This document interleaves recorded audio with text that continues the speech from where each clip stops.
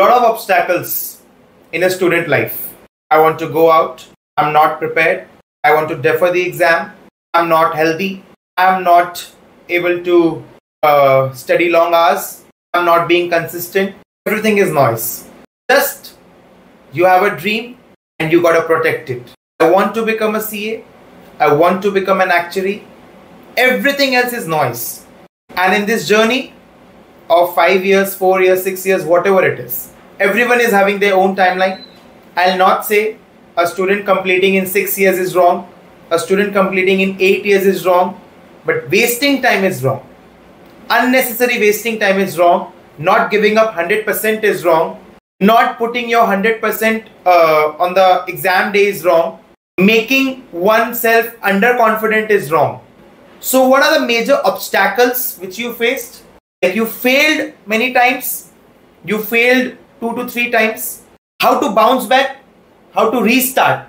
And what advice you would give to young budding people, those who are entering the professions? So, all my academic life in school, I have been a very good student. I have not seen very low marks in my life.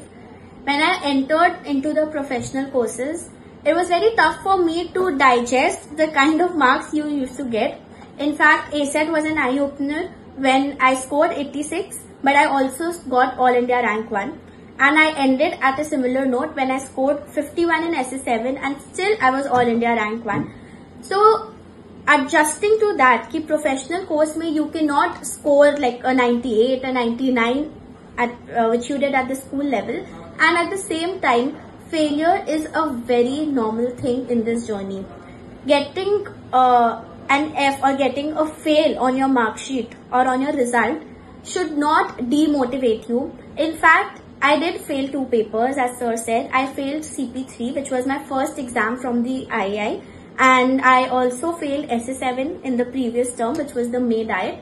But you have to understand that it is completely fine. You have another chance. It is not like you are not going to be allowed to appear for it again. And next time when you appear for it, that is what I felt as well. Ki SS7 first time, what were the things I was lacking? What was the issue I faced in the exam hall? I worked more on those areas in those 6 days between my CA finals and SS7 exam because I now knew better how to tackle the paper. So it was like a mock exam for me. And I would not say that you should go for every exam with this mentality that this is a mock exam, agli baar wapas de denge. Not at all. In that moment, you should give your best. And if that best does not work out for you, there is still scope to be better. So you have to pick yourself up. And of course, taking a break is not wrong. You need to deal with it. It is not an easy thing to see a fail. But you have to pick up yourself in just 1 or 2 days and get back to the grind, because this time you know you have to work harder and smarter. So learn from your failures. Don't make it pull you down, because again, as I said, mental strength is very important in this. Thank you so much. Thanks to our viewers, and we'll keep posting more such sessions. Thank you.